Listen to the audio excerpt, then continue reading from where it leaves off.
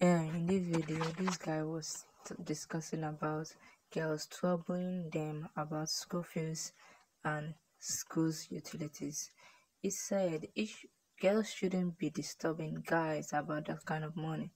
You know, guys can struggle and also fund themselves that girls shouldn't be giving them responsibility of a father to the boys who are still struggling and also hustling for themselves. He said that girls should learn to marry for themselves and take the responsibility of the father to the fathers and not boys who are still managing on their own.